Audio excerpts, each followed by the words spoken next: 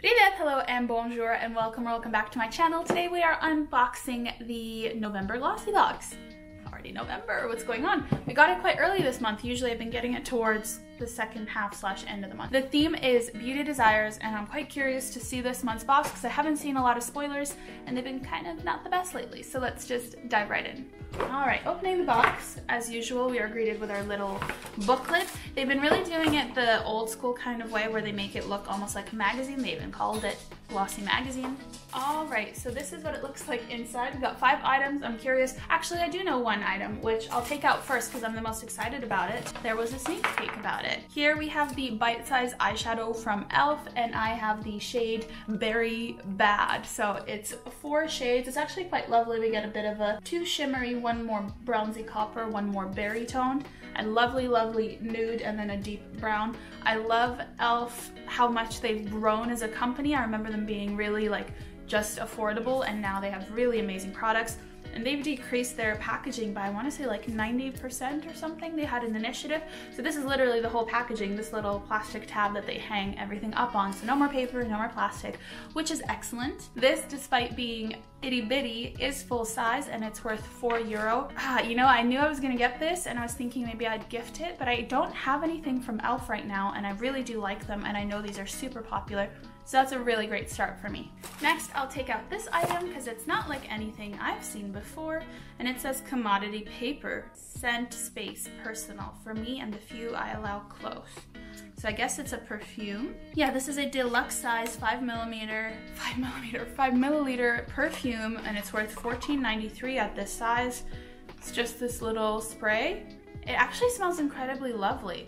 Very comforting, very at home, alone, nothing like too strong or violent on the nose like florals or sugar, just a really truly comforting smell. Now, would I pay $14.93 for this little guy? Probably not, but I'm curious to see how it wears, and if I do like it, I would be interested in possibly purchasing it.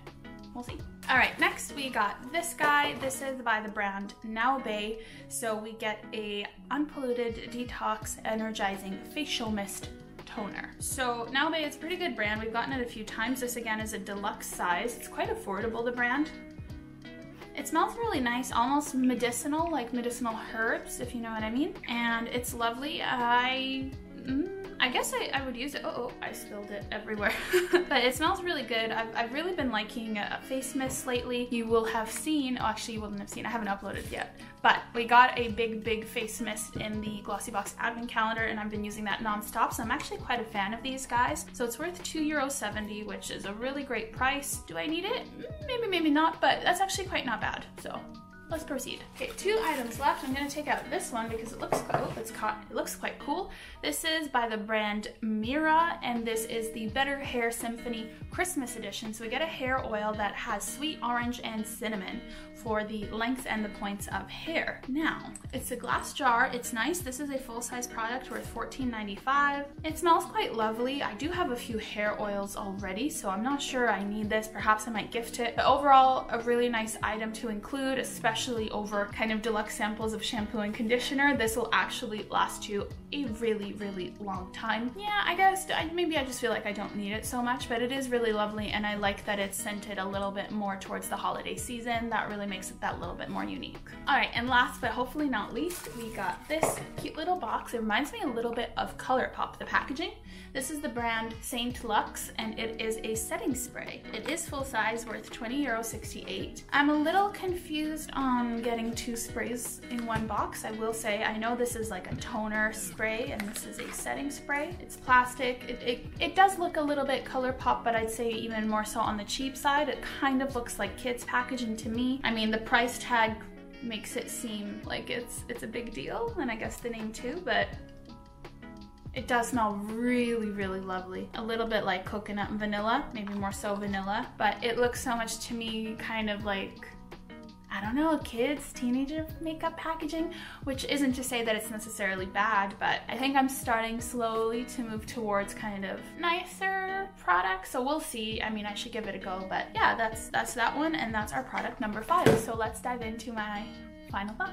Alright, so what do we think about the November Glossybox? I'm gonna be honest, at first glance, I was kind of disappointed in the box, but now that I'm looking at it, I feel more so like it's products that I would actually use, which might be more valuable than getting really unique, strange products. The biggest downside, I'd say for me, is that we get 2 face sprays. That's a bit much for one box of 5 items. I understand they're a little bit different, like I mentioned, but still a bit unnecessary, so I might gift the setting spray. I don't use them terribly much, and I have a couple saved up, so I might just keep using the ones that I have. The hair oil, I'm sure it's really lovely. I have hair oils, and I have hair oils, so we'll call it I Trust, so I'd have to have a think about it if I want to give that a shot, but it's one of those things where it's like, would it be worth it to keep, or is it better off being gifted to someone else? And maybe I can add this to my giveaway when I hit 1,000 subscribers.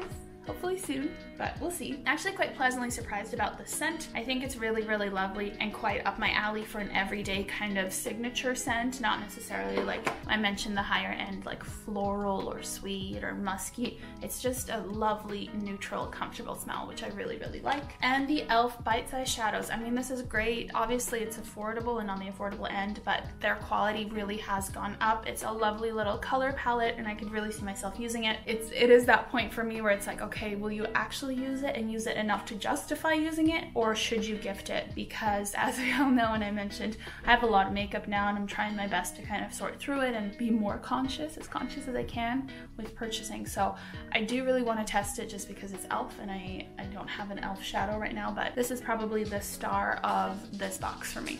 So yeah, all in all, this box I definitely say is an improvement over the last couple of months. They've just been a bit meh. Even here, I don't feel like it's necessarily on theme of beauty desires. It feels a bit more random, the boxes lately, rather than curated as they were in the past. So that's still something I'm not crazy about. As I mentioned before, I'm gonna keep my subscription till the end of December and then basically make an informed decision, hopefully, about whether or not I proceed. But at this point, I feel like I'm just kind of throwing money to the wind. It's a lovely box, but perhaps I would be better off using that money for my subscription boxes, buying one single item that I really love a month, rather than all of these kind of random bits and pieces. I feel like I'm a little bit past that point in my makeup life. But it is still a really fun item to get. Quite happy with this box, so for this month, it gets a thumbs up. Alright you guys, thank you so much for watching this video. Hopefully it was fun and entertaining for you. If you haven't already, definitely leave me a thumbs up and leave your thoughts down below, especially if you got a Glossybox in another part of the world. I'm in France. I should have said that at the start. So this is the French European one, and it's quite similar but still differs from the UK one. If you like my video as well, do please subscribe to my channel. I'm trying to get to 1,000 subscribers before the end of the year, and I would really appreciate having you on this journey with me. I will be doing a giveaway at 1,000 subs, so hold on. Other than that, you can catch me on social media at Slavic Chic. I have Instagram, I have a TikTok that I don't use very much, and I have Twitch, which is Slavic Chic Gaming, so if you want to watch me do some gaming, I suppose, check me out there. Alright you guys, thanks again for watching, and hopefully I'll catch you in the next one. Bye!